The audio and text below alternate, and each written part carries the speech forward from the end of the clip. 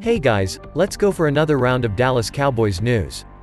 If you are a big fan, please subscribe and leave a like. Tell me in the comments which city you watch this video from.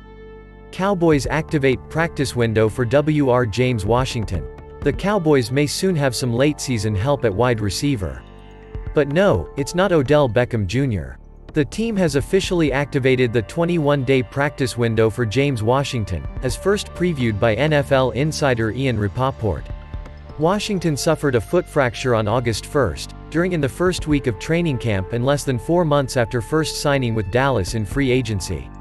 Washington had surgery to repair the break. The expected timeline then for his recovery was 6 to 10 weeks. Instead, it's been 17. When asked about his readiness, team owner Jerry Jones told a radio audience on Tuesday that Washington has a good chance to be joining us here real soon. Designating Washington for return from injured reserve gives the Cowboys 3 full weeks to evaluate the 26-year-old's progress in a practice setting. They can promote him to the active roster at any point during that span and set him up for his Cowboys debut. Of course, it also gives the front office time to see how a planned meeting with the aforementioned 3-time Pro Bowler Beckham goes. The Cowboys could add one, both, or neither player to their passing attack as they prep for a run toward the postseason.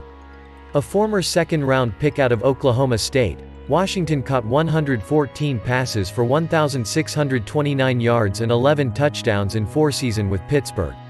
Sign up and leave your like, and I'll update you with news from Cowboys at any time.